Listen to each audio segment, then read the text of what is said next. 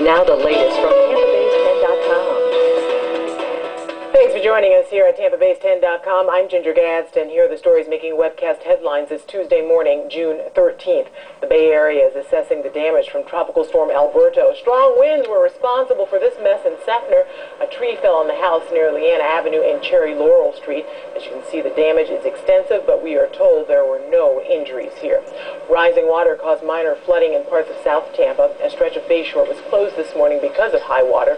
Big waves splashed over the seawall. The water has since receded and Bayshore has reopened to traffic. And